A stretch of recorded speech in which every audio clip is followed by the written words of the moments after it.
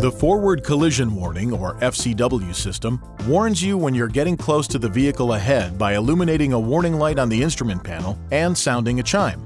The FCW system functions when your vehicle is driven at speeds of approximately 10 miles per hour and above. To enable or disable the FCW, press the Setting button on the control panel.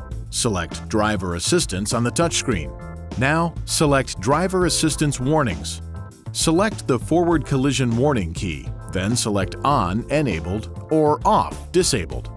Once enabled, the system can be turned on or off by pushing the warning system switch located on the instrument panel to the left of the steering column. When the system is on, the indicator light on the switch will illuminate. Please see your owner's manual for important safety information, system limitations, and additional operating information.